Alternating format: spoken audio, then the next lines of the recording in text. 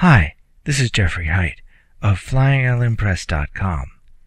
We are taking fiction where you want to go. And you're listening to Short Stories of DanDanTheArtMan, Episode 10. The Day She Was Born, written by Dan Absalomson.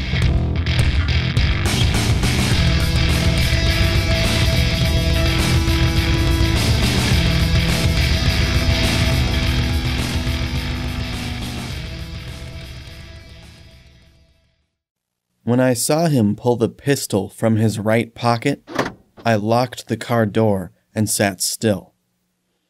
When I saw him enter the store where my pregnant wife was grabbing some rainbow chip frosting, I unlocked the car. I knew the small store had no security guard to deter the man, so it was up to me. For a quick second, I wondered if I would just be making things worse for my wife by going in there, that maybe she could just sit still until the man left with what he wanted and she would be fine. Then I heard shots fired. I leapt out of the car and started walking towards the store, looking for a weapon.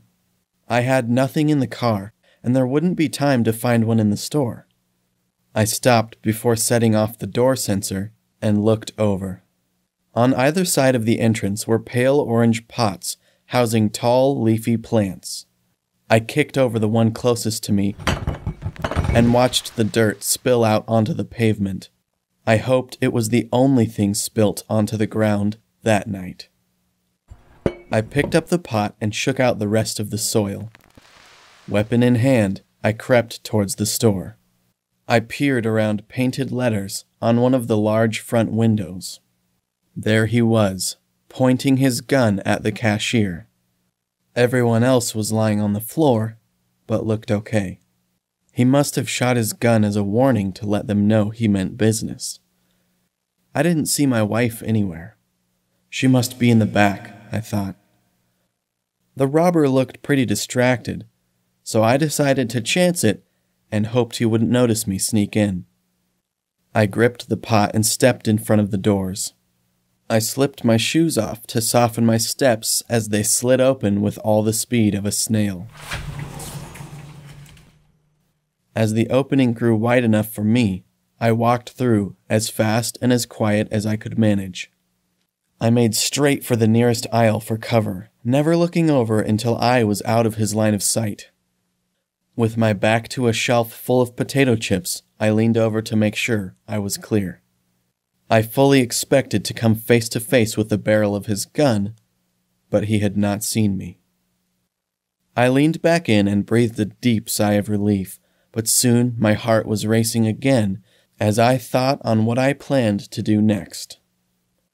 I stood frozen for a moment, knowing that every second that passed could make the situation more dangerous.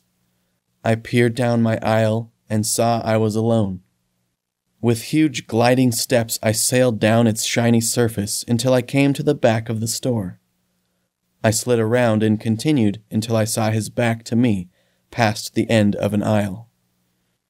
With steps that covered much less ground, I strode forward without a sound. The stocked shelves of cereal and soda pop seemed to go on forever. When I reached the end, a sudden spike of fear chilled me to the spot. My feet would not obey my command to take another step forward. Then I thought of my pregnant wife, sitting terrified and alone somewhere in the store. I got control of myself again and took another step forward. As I pushed my feet through the swamp of fear, I raised one trembling hand high into the air. Small bits of potting soil fell to the floor. The gunman's raised voice masked the tiny explosions they made as they hit the ground between us. Before my nerves could turn me yellow, I flew forward and brought the pot down with everything I had. I wasn't sure what I heard crack as I smashed the pot onto his skull, but it made me sick. As he fell to an unconscious heap, his gun bounced beside him, and I scooped it up and shuffled back. I trained it on him and made some distance between us. I saw him start to move and shouted, "Stay down." He looked over at me and saw that I had his gun. He flinched. "All right, man, all right." He lay flat and put his hands behind his head, a position he seemed familiar with. I looked over at the cashier. Her dull eyes held a blank look as she stared down at the robber. "Hey, call the cops," I said. She didn't hear me. "Hey!" Her head shot towards me, but her eyes remained on him for a few seconds longer. When she made eye contact with me, I said, "Call 911, please." She snapped out of it and reached for the phone. Once I heard her relaying the story, I turned to the crowd of people getting up from the ground. They were all looking at me. I needed to find Sadie. "Do any of you know how to handle a gun?" A burly man near me raised his hand. "I do." "Can you please take this and keep it on him until the cops get here? I've never used a gun, and my wife is somewhere in here." "Yeah, sure, man." He walked over and gave the man on the floor a hard look as he took the gun from me. He added the weapon to his stare and then looked back at me. His broad, thin-lipped frown reversed as he said, "Nice work, by the way. I thought you were nuts, but now I can see it was all for your wife's safety. I'm glad this crackpot didn't get away with this. I'll make sure he doesn't go anywhere. Go ahead." "Thank you so much," I said, and ran off to the back of the store. "Sadie! Sadie! Sadie, where are you? Sadie!" I heard no reply. I tore down one aisle after another until I heard some groaning in a voice familiar to me. "Sadie, are you all right? Have you been shot?"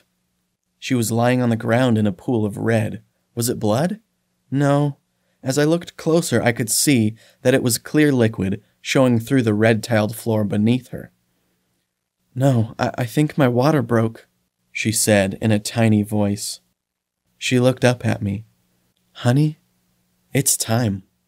"Oh, crap," I said and began to run off. "I'm getting you a motorized cart." I sprinted to the front of the store, excited to finally have a reason to ride a motorized cart. I hopped on and gunned it back into the store towards my wife. I helped her get on, and she steered it after me towards the parking lot. As we were leaving the store, the man with the gun yelled to me, "Hey man, where are you going? The cops are going to want to talk to you." "Sorry, my wife's water just broke. We're going to the hospital. Can you tell them to come find me there?" His eyebrows shot up as he said, "Yeah, all right, go," and waved his unarmed hand in the direction of the door. We took his advice and were on the road in a matter of seconds. I drove like a machine down those streets, getting us to the hospital in 4 minutes flat. Yellow meant go. Red meant go faster. I called them on the way, and so I was pleased to see a nurse with a wheelchair waiting for us as I squealed the car to a stop. The sound made the nurse jump. "You know, she's going to be all right. You don't have to ruin your tires. We'll take care of her."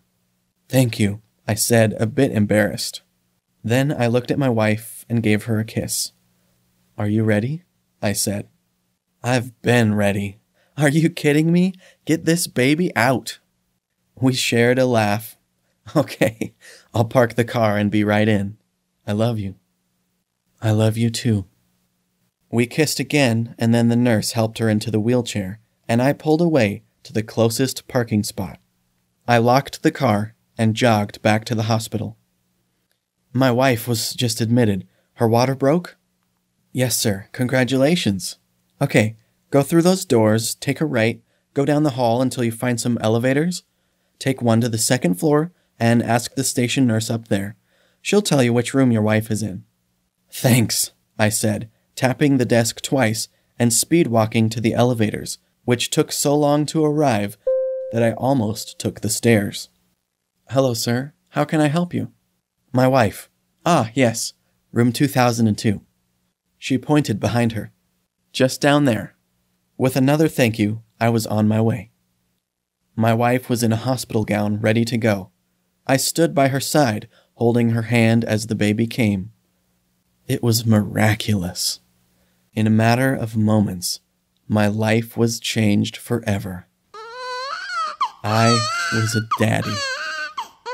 As I held her in my arms, my gratitude for her and my wife and the whole world spilled onto my shirt. I can't remember the last time I cried other than that day. She was born 3 weeks early at 6 pounds, 11 ounces, 18 inches long, but healthy as can be. She never had to visit the neonatal intensive care unit. We were lucky. My wife had been having contractions during the previous week, but had never progressed. We came to find out from the doctor that they helped the baby mature in mommy's tummy. The doc also said that the excitement is probably what made the water break and caused my wife to go into labor. I was able to hold my daughter for quite a while before some policemen came to our room.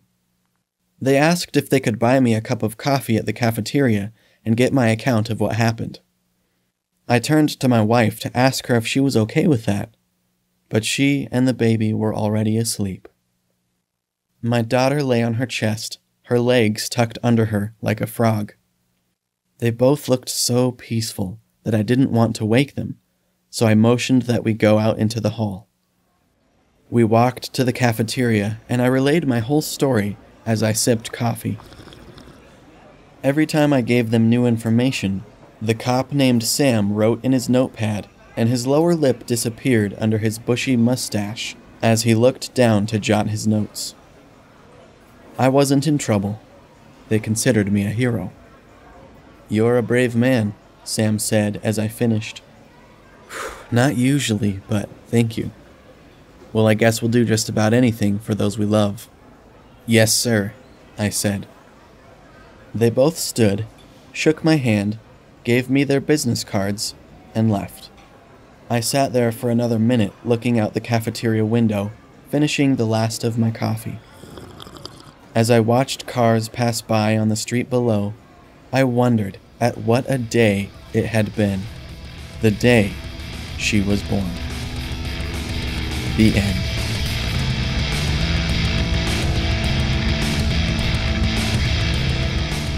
Music used was Summon the Rawk by Kevin MacLeod over at www.incompetech.com. Sound effects provided by the Free Sound Project, found at www.freesound.org.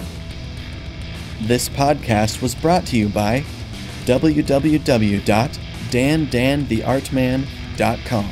This podcast is licensed under Creative Commons Attribution, Non-Commercial, No Derivative Works, 3.0 International License.